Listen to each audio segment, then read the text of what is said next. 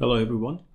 This is one question we had posted in our Facebook page. And those of you who do not know about this, we have a Facebook page where we regularly post questions from the different section of PT that you can practice, and we often post explanation videos about them on Facebook or on YouTube.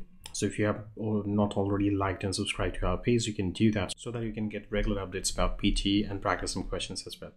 So let's just start the discussion of this question. So you can see this is a reader paragraph question which comes in reading section.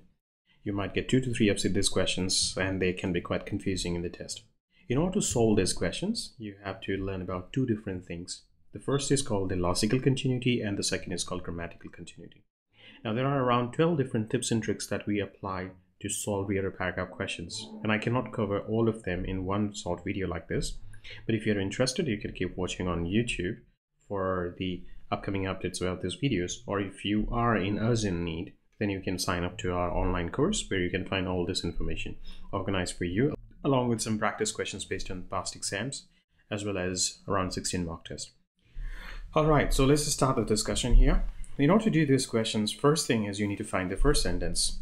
But in my case, what I do is I start by eliminating the sentences which cannot be first sentence. For example, I can clearly see that this one here, which says he, cannot be the first sentence because I do not know yet he means who.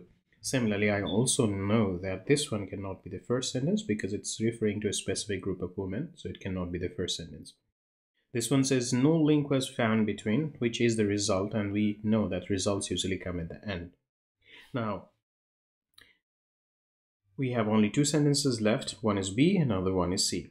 So if you look at B, it says Dr. Byron has long held that there is a link between diet and acne. And C says Professor Fitzgerald and his team studied more than 47,000 women. Now, I told you at the beginning of this video that you have to know about the logical continuity and grammatical continuity. The logical continuity depends on the type of text you are dealing with, which means that in different types of text, information is organized in different ways. This one is a research, and in case of research, usually we organize the information in the order of hypothesis, which you can consider a belief of the researcher. Then what they do is they start the study. Once they have the hypothesis, they start the study, and that study usually is done in this way. So you first do the experiment, or you have the methodology, and after that you find the results. So it's not that difficult to understand. It's quite easy to see how the research is done. You have something in mind, then you want to study about that. For that, you think about a particular way, you want to study that, you want to do the experiment, and at the end of the experiment you get the result. If that is the case, we can clearly see that B is talking about the belief and C is talking about the study, which tells us that B must come before C. And based on all the discussion we have had so far, we can see that B is the first sentence because it tells us the belief. So Dr. Byron has long held that there is a link between diet and acne. This one says he convinced Professor Fitzgerald, so this he must be Dr. Byron. So this is related to A, so this makes it the second sentence. Remember, so far we have not started this study. We are still talking about the belief phase, or we are still in the hypothesis phase. Now, after these 2 stages, what happened? The study started. How did it start? It started with 47,000 women, right? And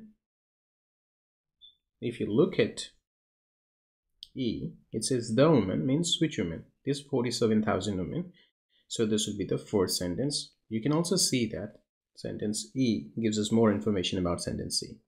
And D is the result, which is the 5th sentence. So you can see that this whole paragraph is actually organized in this manner. So first there is hypothesis, then a study which was done by using a particular method, and at the end they got the result. A few grammatical clues here which might help you in other questions. Here, if you see 2 sentences containing same type of word like woman, woman, most likely they'll be together. And remember, the woman means a specific group of women, which means the sentence containing the woman must come after a sentence containing just woman. Which means that in future, if you see 2 sentences containing pen, pen, you know they will be together. But the one which says the pen must come after the sentence which just contains pen. So there are 12 different tricks like this to keep in mind while doing these questions, which will help you to answer these questions quickly. So this is a matter of accuracy and speed. So you need to have both. So first in the class or through the lessons, you develop the concept which help you to understand these things, and then you use the tricks to quickly solve them.